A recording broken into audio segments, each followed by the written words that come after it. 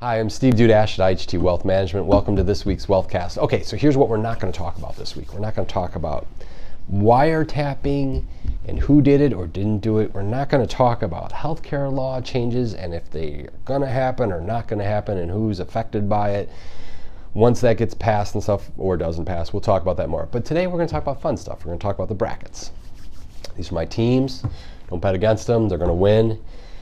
They better win because Villanova, you crushed me. But what does that mean to people's portfolios and how does it tie in? And I'm going to use the example that makes me feel warm and fuzzy right now, Duke. And all those Duke fans out there that love to make Duke put in their brackets that they're going to win it all because the emotional tie of how great Duke is and whatever. Why I'm saying that is because, one, they lost early, which was kind of funny, but two, they looked at this from an emotional standpoint as opposed to a rational person who said Duke's probably not quite the same team that they've been in the past. People's portfolios are the same. Someone worked at a company, let's use AT&T as the classic example, worked at a company for 40 years or whatever, and now they have a ton of AT&T stock and all the baby bells that came out of it. And now half of their investment portfolio is tied into one piece that carries a huge amount of risk if something bad happens to just one little sliver of the world.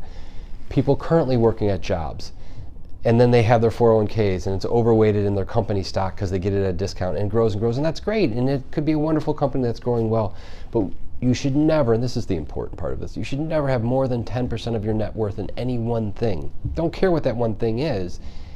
You can't let it get bigger than that. You can't let the emotion of it overwhelm you and let it grow and grow and grow, because if something bad happened to your current company and you have a bunch of your stock in it, not only do you lose your job, but you lose a chunk of your net worth in the same swoop. So call someone like us, and I'm sure our phone number or email address is popping up here, but call someone like us and we can help you take the emotional side out of your investments and maybe sit down with you and say, yes, it's great that you bought this stock 20 years ago or this fund or whatever, and it was wonderful 20 years ago, but today doesn't make sense for you to continue to be a part of it. We can take the emotion out of it and help you diversify in the right way. So don't bet against these teams. They're going to win today. Hope your brackets do well as long as it includes these guys. And have a nice weekend, and we'll talk next week.